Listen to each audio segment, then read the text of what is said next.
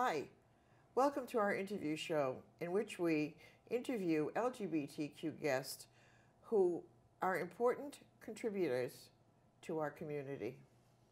We want to acknowledge that All Things LGBTQ is produced at Orca Media in Montpelier, Vermont, which is unceded Indigenous land. Enjoy the show. So, looking at the work that our legislature is currently undertaking, there are a fair number of bills that have been introduced that are looking to deal with the issue of racial and social equity. And there's one name that repeatedly comes up as either a lead sponsor or a co-sponsor, and that's Representative Brian Cina of Chittenden 6-4. Welcome, Brian. Thank you. So, could you talk a little bit about why there seems to be an increase in bills on racial, and then what you're adding in with social equity?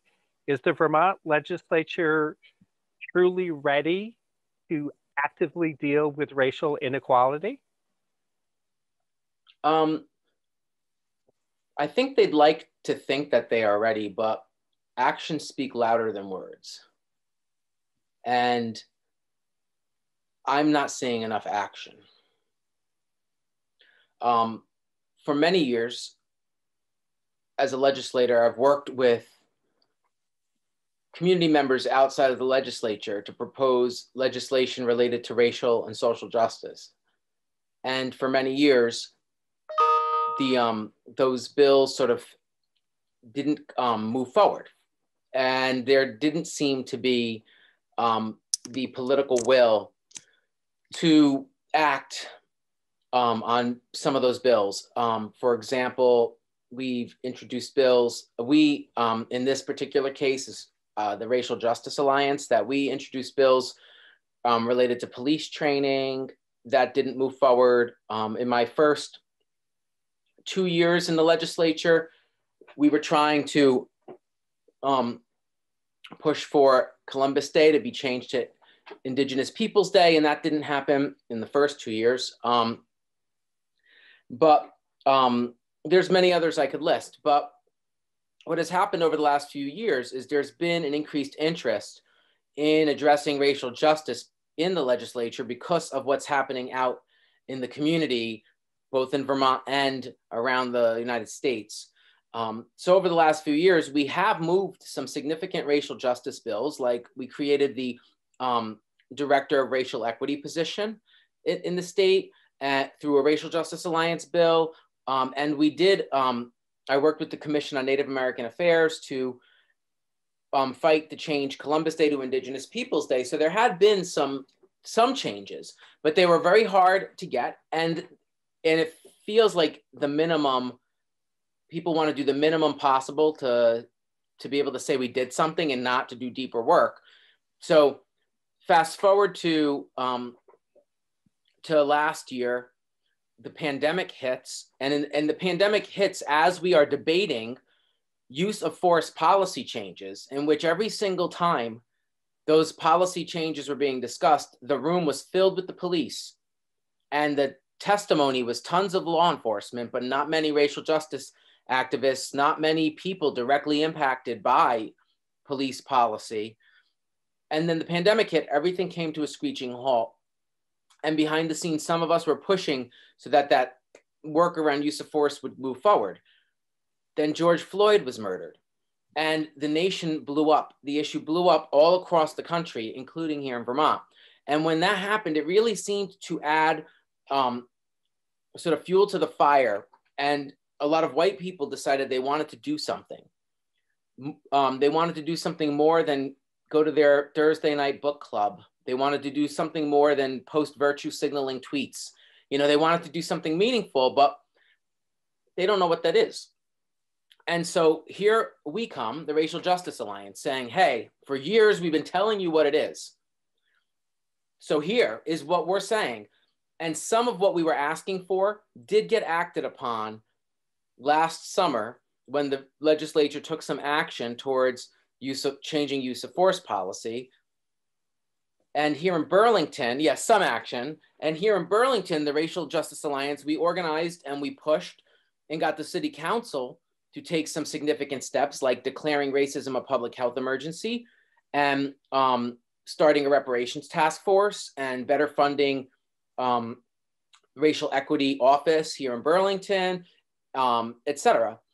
So in the midst of all that, the Racial Justice Alliance, we met and decided we wanted to have a bold policy agenda coming into this year. And we came forward with a variety of bills related to racial justice in the healthcare system, in criminal justice, in economic development. And so that's a big part of the work I'm doing, has been on behalf and in partnership with the Vermont Racial Justice Alliance. That's not all of it, but that is a big part of it. And that's one of the reasons why you see me associated with so many bills. Now, you had asked about, people wanting to act on stuff and sort of like what, and so we brought forward this bold policy agenda.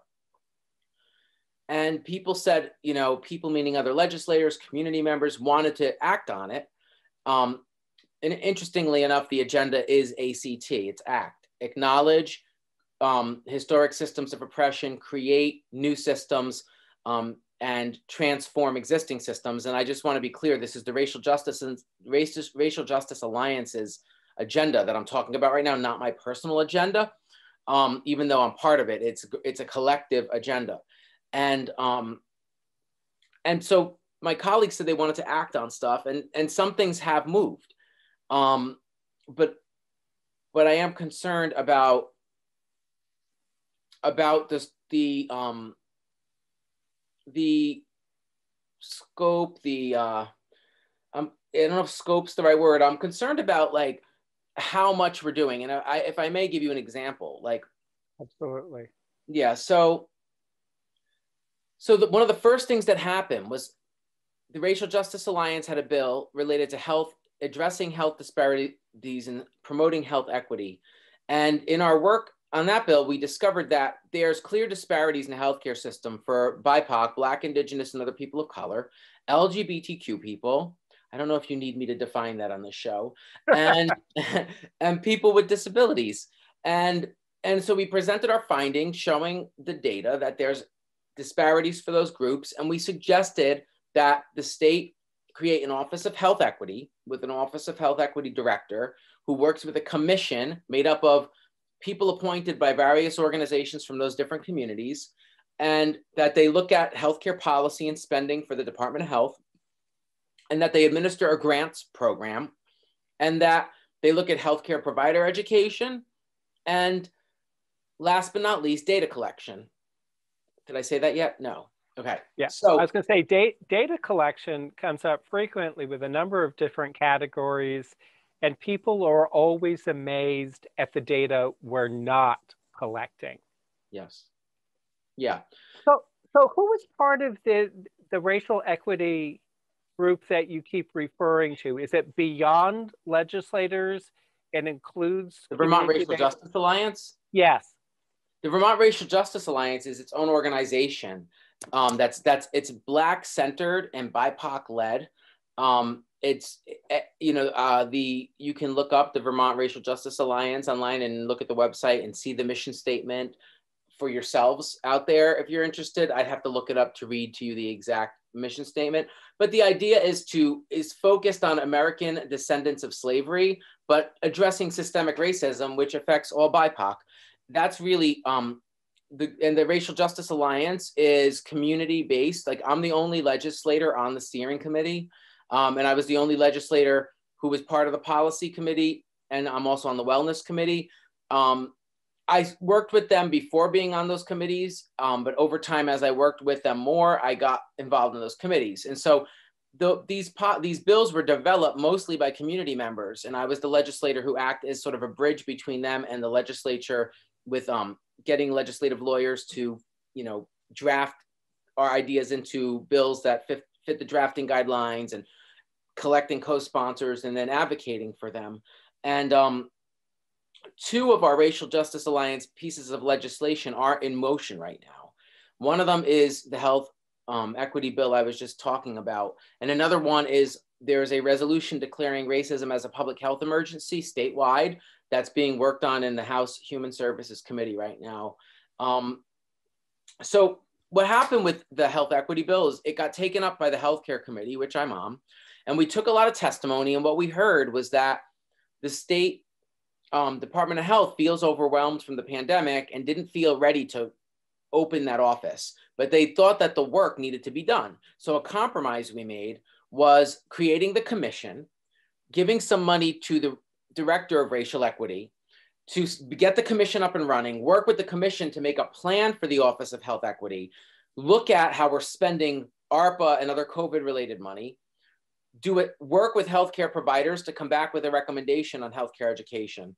So a lot of work for that commission before the Office of Health Equity opens up. So we came up with a compromise that didn't please everyone, but that's where it landed. The part that's concerning to me has to do with grants, because I understand why we had to remove the grant section, because it was very in-depth and detailed, and it needed the Office of Health Equity to do that section, because they provided, it told them to provide a lot of support to people applying. But what's concerning to me is I don't see enough money in our state budget being directed to this issue. And what I keep hearing is there's no money, we don't have the money for this, but we're getting $2 billion in federal relief money.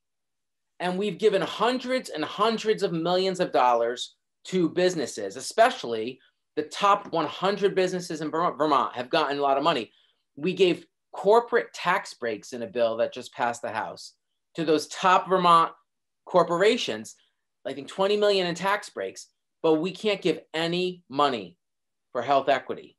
We can't give any money to BIPOC, LGBTQ, or people with disabilities during a pandemic when those groups have been hit hard, for creative programs to promote wellness coming out of the pandemic. I don't accept that. I can't accept that. That's the part of it that bothers me. I appreciate that we're taking some action to change the systems of government, but if you've ever seen that movie Car Wash, I don't know if you've seen the movie Car Wash, there's a song in it that the Pointer Sisters sing, and they say, put your money where your mouth is, or you ain't saying a damn thing. Put your money where your mouth is, or you ain't saying nothing. And that's kind of how I feel. Like, where we need to put the money where our mouth is. We've been saying we want to do something about racial justice.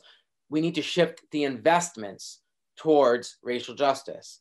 Yeah, you are one of the few sponsors of bills looking at dealing with issues of equity that actually tries to put money into your bills so that there is a budget to carry out that work. I keep remembering when we started the Office of Racial Equity and then gave her no money to run her agency. But looking at the COVID money coming in, and all of a sudden here is this abundance of funding, there are a number of bills focusing on housing and affordable housing, but your bill goes further. You know, H273 looks at not only appropriating monies for the development of housing, but ensuring that it's going to those people who have consistently been denied the opportunity. Could you talk a little bit about H273? Yes. So H273 is a bill that the Racial Justice Alliance is supporting, but it actually wasn't written by the Racial Justice Alliance. That bill was drafted with a new group that I'm part of called Seeding Power Vermont. And Seeding Power Vermont is a coalition. We're not a formal organization. One of the members of our coalition is the president of the NAACP of Windham County. Another member is a leader of the group. I don't know if her title is director of a group called Everytown Vermont, which looks at having collectively owned land for BIPOC in every town in Vermont. We have another member who is, I mean, I don't know if I should say people's names or not on your show, but like another member is a member of the Commission on Native American Affairs and a local, a Lakota elder. So we have like a core team of BIPOC that's LGBTQ and femme led. And we purposely did that.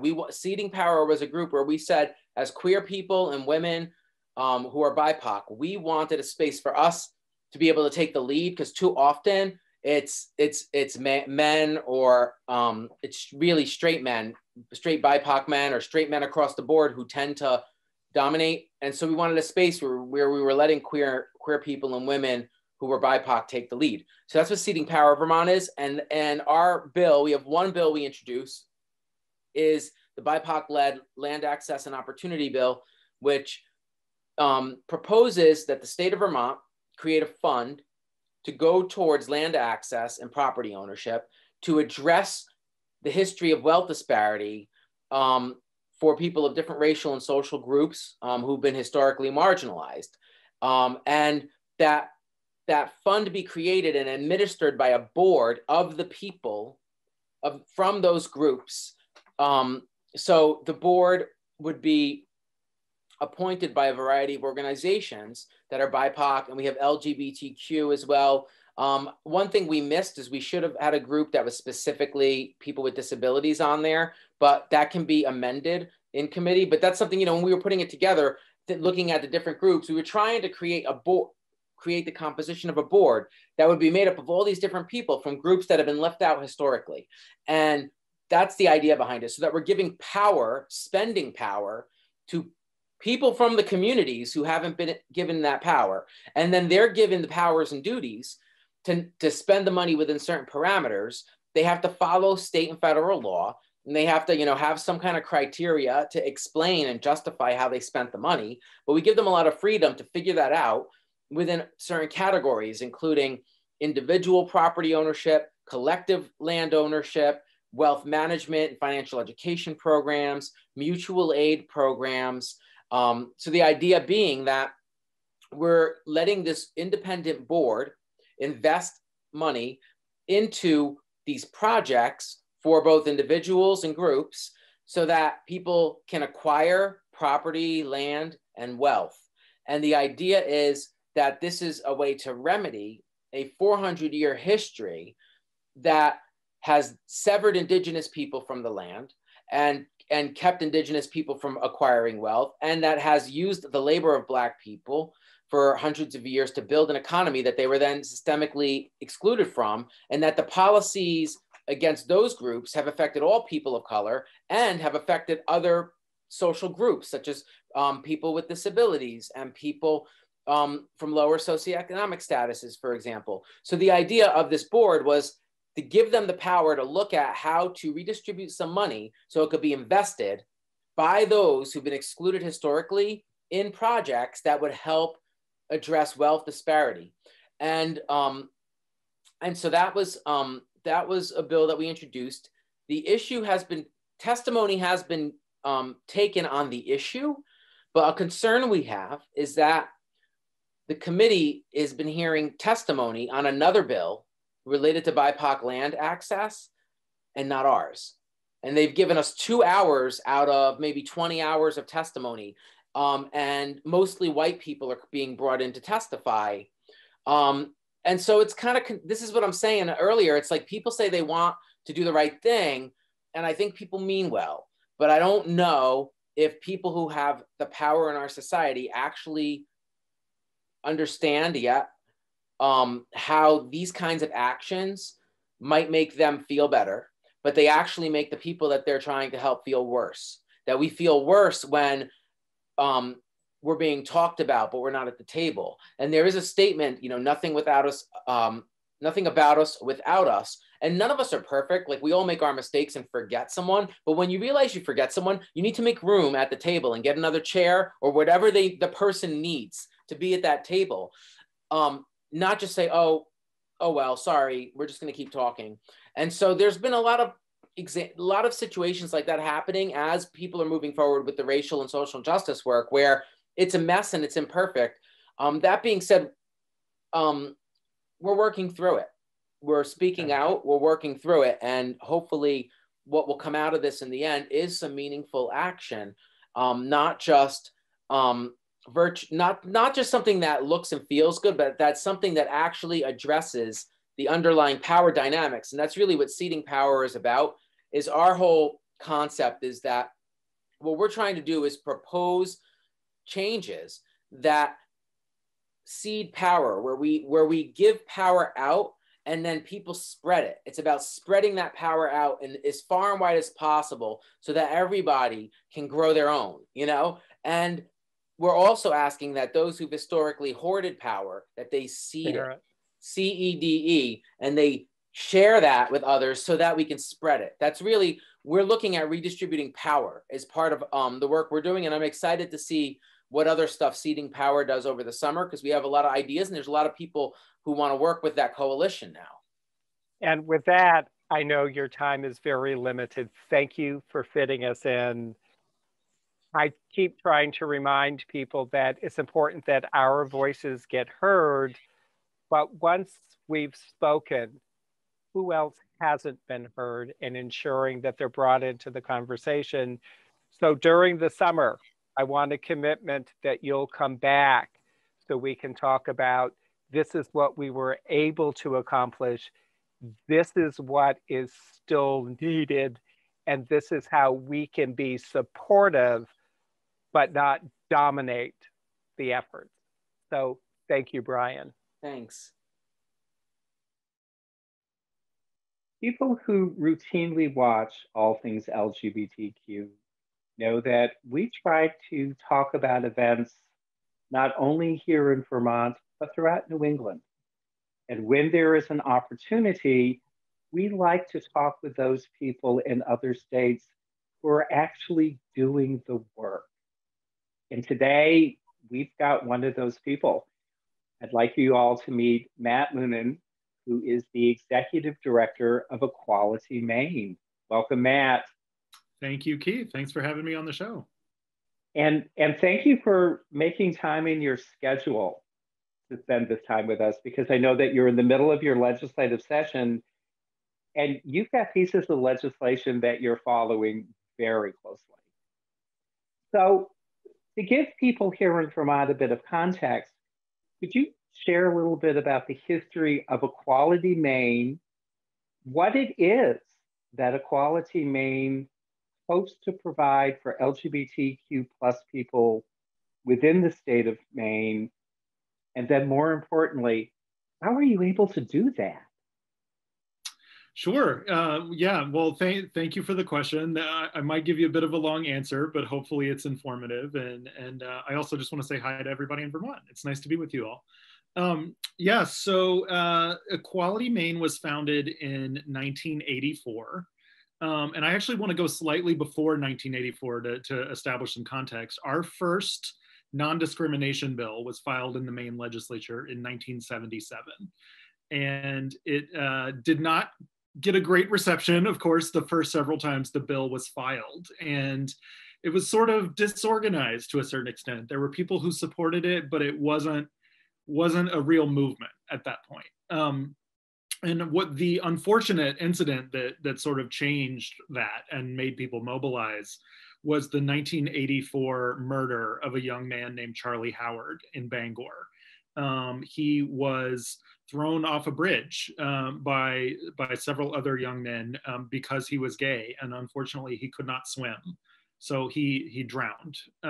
And that, was a horrific tragedy that of course made major headlines all across the state and across the country. But I think what it catalyzed in our community was a realization that change was not happening fast enough, and that people needed to get organized, and our community needed to get organized to really become a force for the change that we all wanted to see.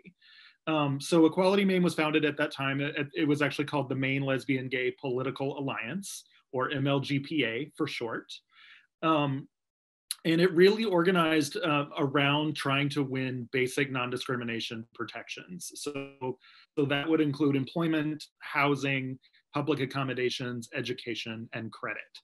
And for the first 20 or so years of the organization, that was the entire focus. And unlike Vermont, Maine is a referendum state. And so we always knew that if we were ever going to get the legislature and the governor to actually pass a non-discrimination law, that there was a strong likelihood that our opposition, which is led primarily by an organization called the Christian Civic League of Maine, would file for a referendum to try and get rid of the law. And so that's sort of what happened.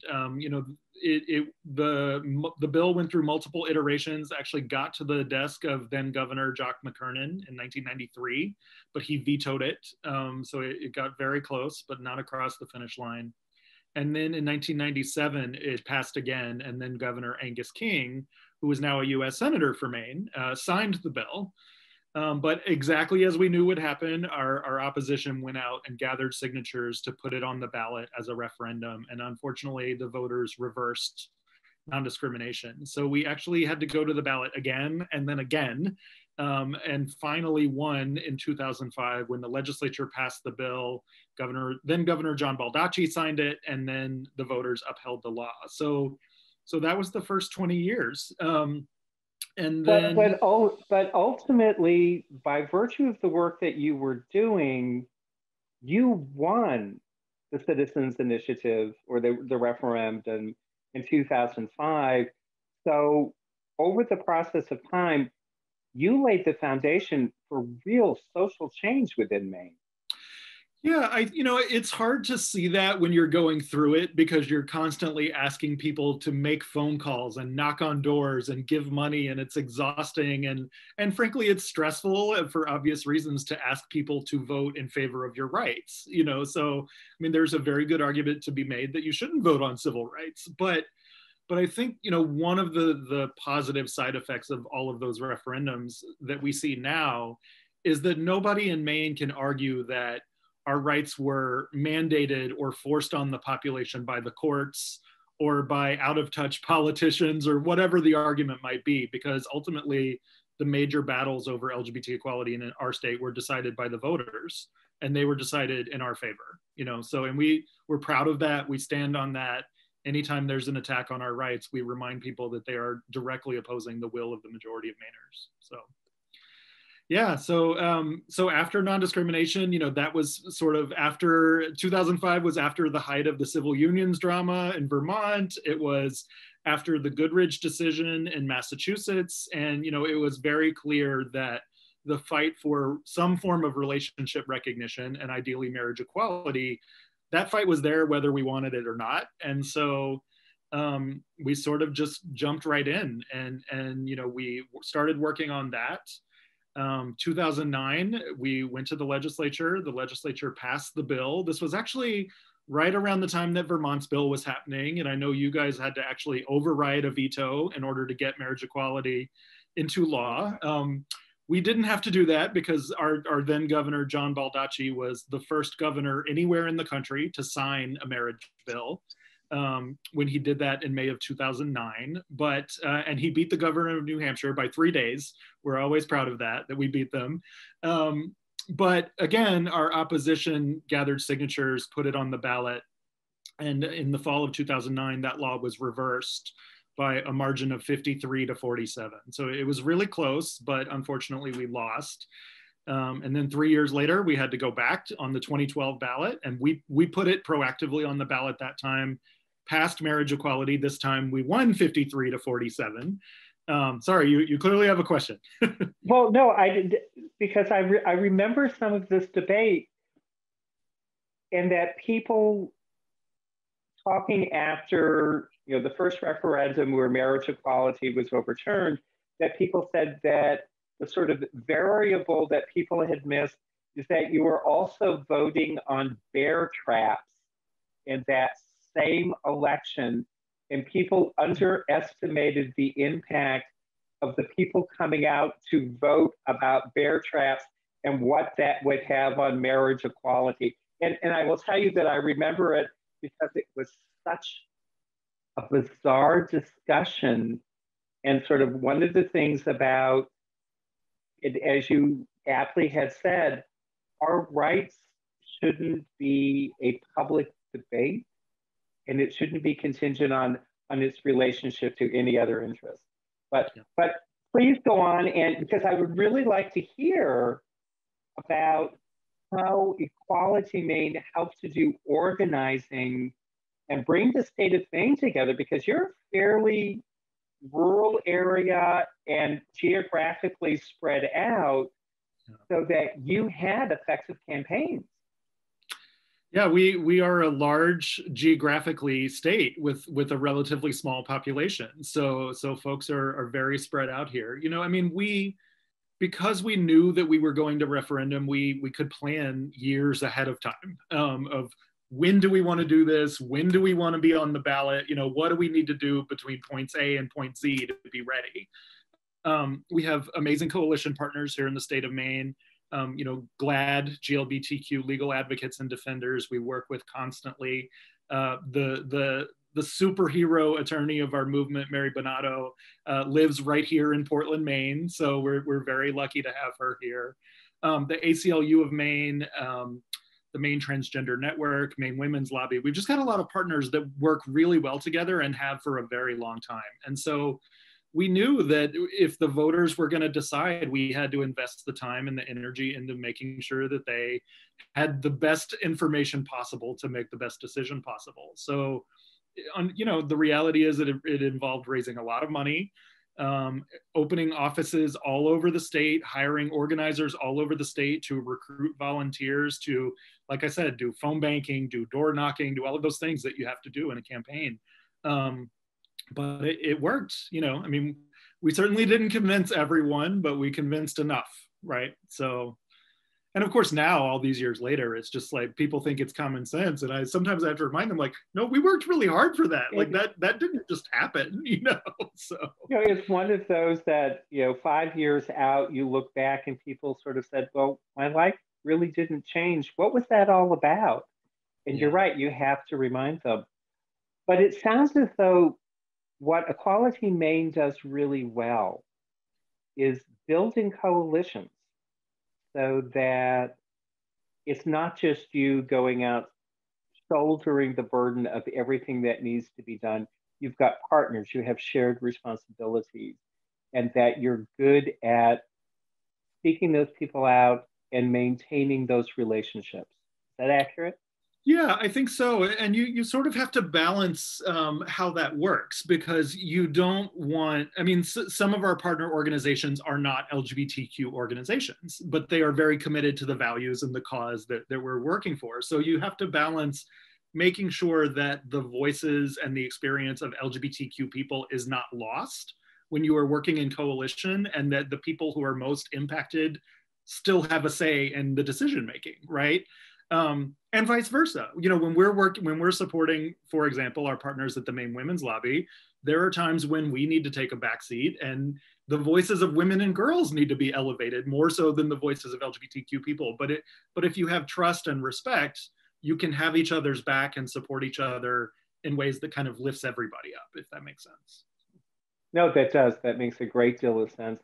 I mean, one of the conversations, particularly looking at the issue of racial equality and racial justice, is being very cognizant of, yes, my voice has been heard, but whose hasn't? And have I really made room at the table so that they can share their voice as well? And I'm not in the forefront, but I'm supporting them and giving their voice the importance that it needs. And before we almost run out of time, I know it always goes much too quickly. I want to acknowledge that this past weekend, you know, Sage Maine, which is now a part of Equality Maine, you did a day-long support symposium for LGBTQ plus elders. You know, is that type of activity something that Equality Maine does on an ongoing basis to identify the needs of and to reach out to all of those different aspects of our communities? Yeah, and I'm so glad you asked about that, because I was like, oh no, we only got up to 2012. But what I want to say about post 2012 is, you know, for nearly 30 years, the politics were all consuming, whether it was 4 statewide votes on non-discrimination or 2 statewide votes on marriage.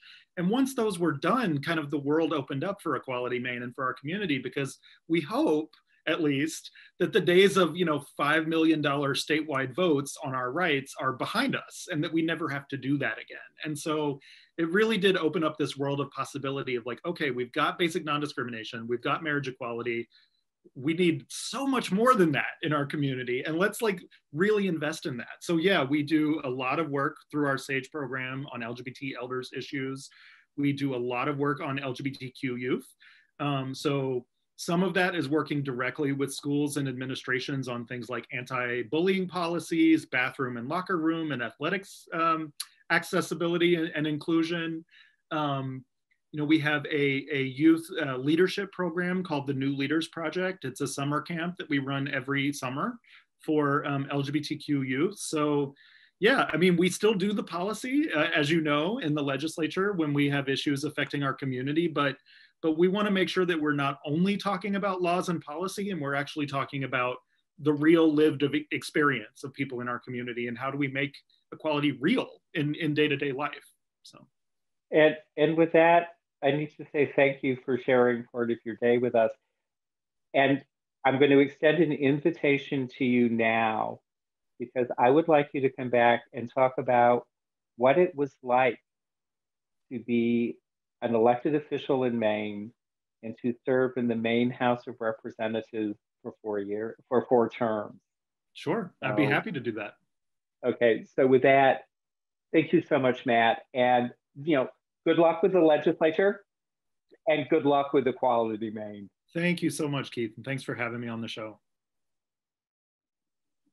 Now that Vermont seems to be on the brink of getting ahead of COVID, and we all might start looking at resuming a degree of normalcy in our lives, thought it might be time to reach out to our LGBTQ plus organizations and check in to see how they're doing. What are the things that they're looking at bringing back, and what that new normal might look like. So we are starting with the person you just saw on your screen. Please welcome back Dana Kaplan from Outright Vermont. Welcome, Dana. Hey, thanks for having me. Oh, and so how is Outright doing? I mean, COVID was challenging, particularly looking at youth. Yep. And all of the things that Outright put in place to support our youth. Yeah, it has been a long year for sure, with an incredible amount of adjustments. The silver lining, I think, for us really has been the ability to connect with youth and families and educators that might not otherwise have been able to make it to one of our physical locations for programming. So that is certainly something that we are going to take with us. When you talk about what's the new normal going to be, or returning to some semblance of what things were like before, I think that some things are forever changed. I think our clarity around the need for connection, around the need for friendship, and the ability to just share a meal with somebody across the table, like those things are so pivotal, and we've known that. But to be without, and then to start to dip our toes into what it looks like to actually get to have that in-person time together is massive. It's massive. So, for Outright Vermont, we are in the process of really thinking about what are some of the practices that we will move forward with, because they've actually advanced our mission and helped to fuel the connection that we want to make sure that all youth and families have. And at the same time, we are so excited to be back in person, right? Like there's the both and. We are incredibly excited to be looking forward to Camp Outright, which will happen in person this summer. We are in the month of May, we're doing 3 pop-up field days of sorts that are replacing our typical 24-hour summit that usually happens at the end of May. Instead of doing one summit at one school with over 150 youth, we are traveling to different locations throughout the state. So we'll be in Rutland, we'll be in Brattleboro, and we'll be in St. Johnsbury, basically having outside celebrations. You know, so yeah, there's a reckoning for us right now organizationally around what are the ways that our mission has excelled based on these really unfortunate and hard circumstances, and what are the ways that we are so excited to say see you never, and we're going back to how we used to be able to do things. I was going to say, Ed, you know, as you were talking about the opportunity to create hybrid events where there may be a virtual aspect and an in-person, I immediately thought about First Fridays or the Friday night groups. Yeah. Where, you know, when Outright was in its early years, it's like, how did we get youth to a central location? It sounds as though you may be able to create something so that youth in rural areas can have some contact without having to worry about how do I get there, how do I get home, and that's right. You know, what might be presented by a Vermont winter. Yes, that's right. Absolutely. You know, Friday Night Group has been the founding program of the organization that has happened every single Friday night since 1989. You know, regardless of weather, regardless of holidays, Friday Night Group has happened. And pre-pandemic, we were really looking at an expansion plan to have Friday Night Group happen in different locations throughout the state. From, you know, that number has shifted from 1 up to 4, and we were really looking at the next 3 years going into at least 3 new locations. And right now, the question instead is, how do we keep some component of an online Friday night group for those youth who may just feel more comfortable being able to shut off their camera and still participate, but participate in a different way. Or for youth who do not have accepting families, who can't rely on transportation, or for whom transportation is not consistently available, regardless of a level of family acceptance. So, you know, we were already playing with what some of those models would look like moving into the future. And I think now in some ways it's just opened up the opportunity for really bringing in new possibilities. I was going to say, and as you were describing that with, you know, a potentially non-supportive family, is I could go to a friend's house. We could actually log on to what might be a statewide Friday night group. So it's not necessarily disclosing. I wouldn't have to worry about, you know, the rumor that got back to my parents. Right. So did you do the leadership summit again this year as a virtual event? We sure did. Yeah, we did. Leadership Day usually happens at the State House with youth from across the state and their GSAs, and they come together. What we did instead this year and also last year was we broke it up into smaller days, and we did 3 afternoons of online events. Folks got to speak with their state reps. There were specific organizing opportunities for youth to talk about what does it look like to bring gender affirming resources into our schools? What does it look like to stand up to harassment and hate? And so it's really a neat opportunity to get to do an even deeper dive into some topics that normally in a day we just wouldn't be able to get to all of it. So that was a really sweet moment as well. So knowing that we continuously talk about and look for ways to include our youth voices in the advocacy work that we do and how we move our communities forward, were there any specific recommendations from our youth coming out of Leadership Day that you would feel comfortable sharing with people so people can start thinking about, oh, you know, maybe I could help advocate on this issue?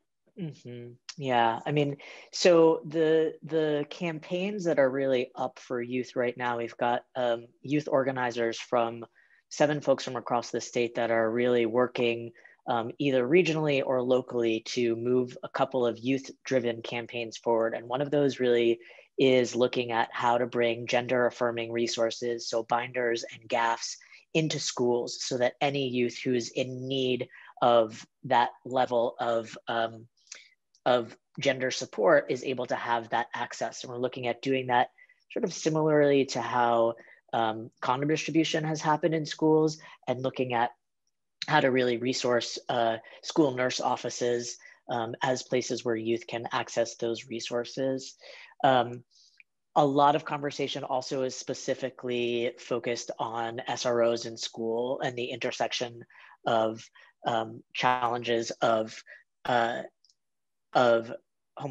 and racism and transphobia, and how to create more caring and restorative communities when there has been an incident. What does it look like for the community to move through that, and how can that best happen, especially for youth who are marginalized and often targeted in those systems. So there's been a lot of interest and involvement from youth around being in those conversations about creating healthy, accountable communities. Those are two of the top campaigns that had a lot of focus in this session of Leadership Days. So what people might be looking to is when some of these conversations get elevated to a school board level, ensuring that there are parents, supportive community members who are willing to make statements supporting the initiatives put forward by the youth, but keeping in mind we want to be supportive of youth versus our voices replacing our youth voices. That's They're right. the ones that need to be heard. It ain't just us. That's right. So you also told me that I might get to see the fire truck pull again this year. That's absolutely right. We are looking, and similarly as with a number of our programs, we're looking at doing a hybrid model for the fire truck pull. So for some folks, the opportunity to shoot a video just in their own backyard created the ability for them to join into that event. We had a really great involvement from the community across Vermont, being able to be on social media. And so that was a bright spot that we didn't necessarily anticipate, just creating a different level of access. And we are very, very hopeful and making plans that in early October, we will once again take over Church Street with fabulous costumes and all sorts of crowds cheering and pulling for LGBTQ youth. And we're really so excited to get to think about doing that in person for sure. I mean, it's always been one of my favorite events because first I am just amazed that somebody can actually get the fire truck to move. Yeah. It's amazing. It's amazing what we can do when we coordinate together as a community, right? I mean, it's one of those absolute visual of this is what working collaboratively can do. That's right. But we had talked briefly about when Outright was first being founded and people thinking about how do we pay the rent, and individual members committing to paying a month's rent to ensure that Outright get up on its feet. I think you may be about to become a little more stable on your feet. You've got something going on right now that is so exciting about a permanent home for Outright. That's right. That is absolutely right. So we are thrilled to be at this public phase of Outright's first ever capital campaign to purchase our space so that youth can forever belong.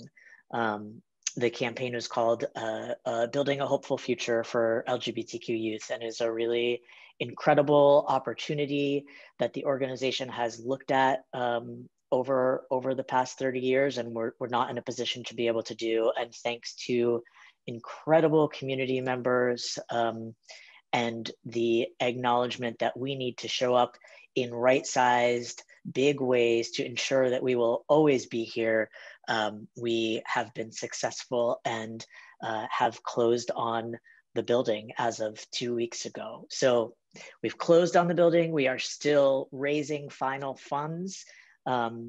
And it is just a humbling moment, especially, you know, having a conversation with you, Keith, and thinking about that origin story, to be able to know that we will not be kicked out, to know that we will always be able to be here. And really, this is a move that is about security and stability for an LGBTQ youth organization. It's pretty radical. It warms my heart in ways that I can't even begin to describe. So if people have not gotten direct mailing from you all about the Capitol campaign, people could go on to the Outright website and see the description of what is available and where you are and how they can support this. That's right. When we went public, we had just under $60,000 left to raise of our overall campaign goal. And the community response has been just fabulous. You know, it's really, we knew that it was really important for us to be able to share this moment with our community and have folks be able to help us cross the finish line. And so, folks can certainly give a call to Outright, can go onto the website, which is just www.outrightvt.org.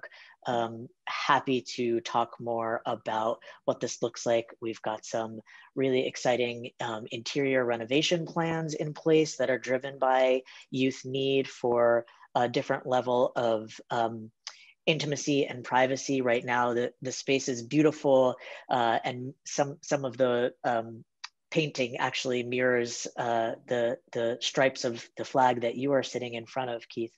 But really just looking at the ways that we can tweak the space to have it be exactly what youth need.